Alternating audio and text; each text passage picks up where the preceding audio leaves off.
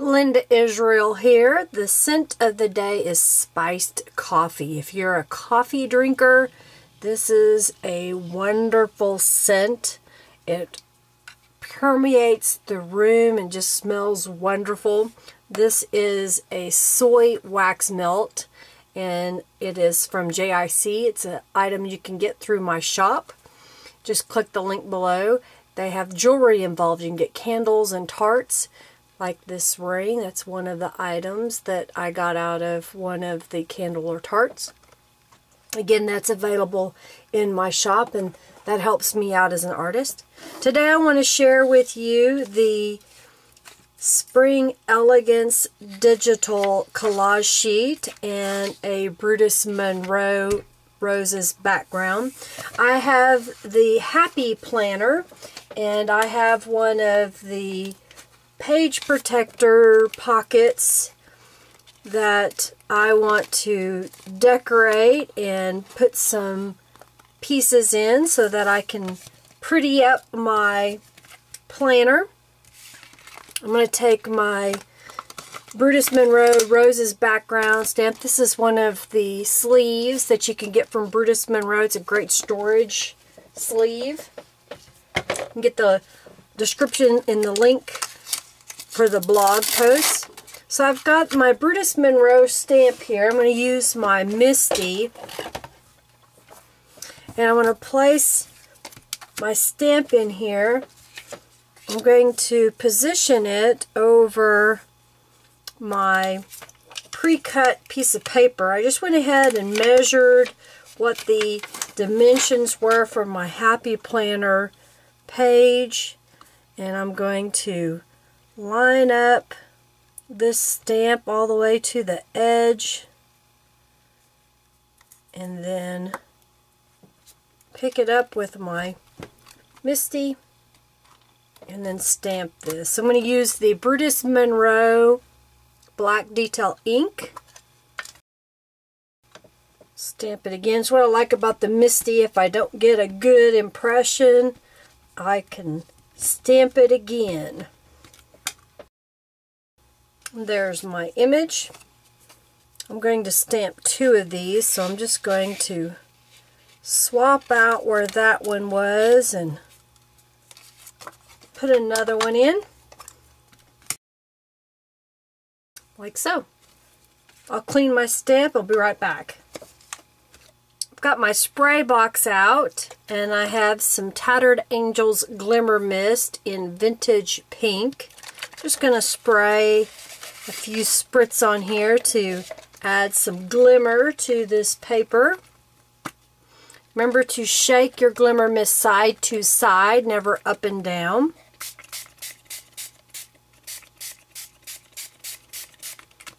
I'm going to dry this with my heat tool, and I'll be right back. I've got my Brutus Monroe detail ink, and I'm going to go around the edge of both of these pieces. I've cut out two images from the collage sheet, one with little birds and another one's a little wreath. I'm going to take the Brutus Monroe detail ink and go around the edges of those as well. This finishes off that white edge so you don't see where I cut the paper. I've got some Aleene's tacky glue, and I'm going to use that to glue down my images.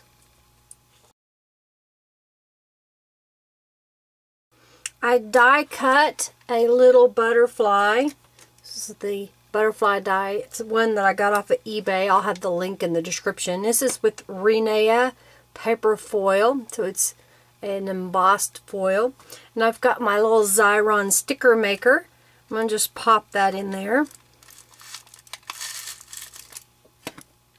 I've also got a couple of words that I made up. One of them I printed on my computer and then used a punch. The other one is a stamp. I have these in a little box that I made, and I make up a whole bunch at a time and then just put them in here so that when I need little words like this, I just pick up the box and pick out what I want. kind of a handy tool to have them on hand.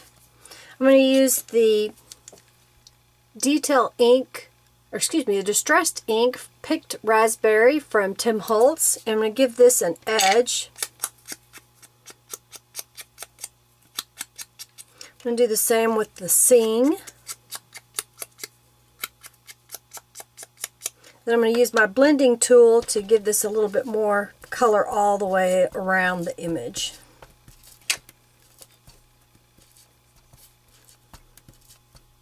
Softens that white. I'm going to pop these also into my sticker maker. Make the most of it.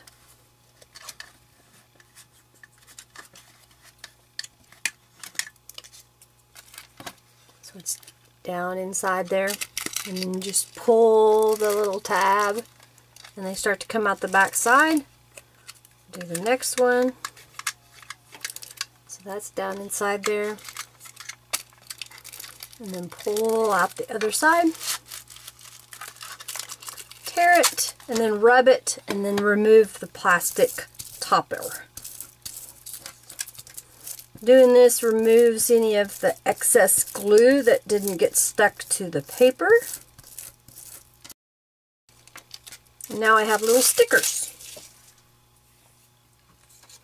I have a little scrap of Rinea foil that just was left over, and I decided that I want to make that to be a little added embellishment, so I'm cutting it with my corner rounder at 1/4 of an inch on each corner.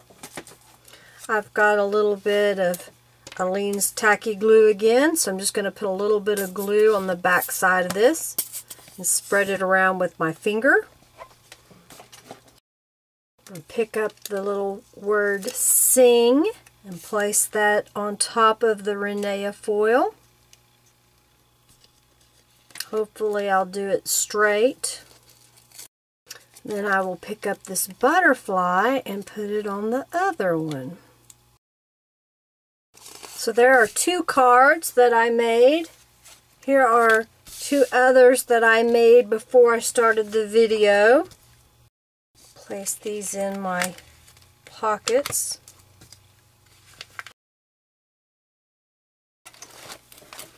And this will go into my happy planner.